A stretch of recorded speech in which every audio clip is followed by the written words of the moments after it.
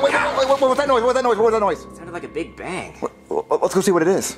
What? Guys, someone knocked over my Christmas tree. Who would do that? Maybe it was the wind. But we're inside. Air conditioners make wind, Cody. I wouldn't exactly call it wind. What would you call it then? Oh, so all the wind outside comes from an air conditioner? Duh, that's why it gets cold in the winter. So there's just a big air conditioner in the sky? Yeah, that's why they call them airplanes. What are you talking about? They make the cold air, duh. You're really looking like you want to kiss me right now, Joseph. Just man up and do it. I might just do it. Guys.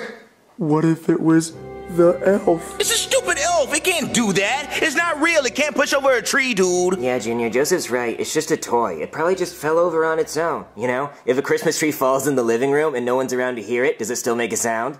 Yes, that's why we came in here to check out what the sound was. Duh, idiot. But we were around to hear it. So if we weren't around to hear it, would it have still made a sound? You're right, guys. So that elf didn't do that. Maybe it did just fall over because of the wind. Yeah. So let's go upstairs and play with my toys.